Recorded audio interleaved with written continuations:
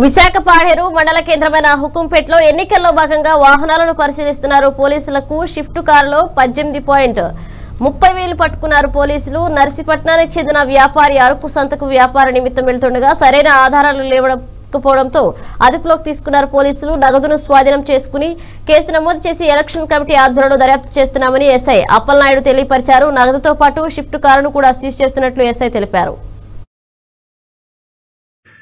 ఈరోజు ఉదయం vehicle checking చేస్తుండగా ఒక స్విఫ్ట్ వైట్ కలర్ కారులో చెక్ చేస్తుండగా అందులో 18,30,000 అమౌంట్ దొరికింది.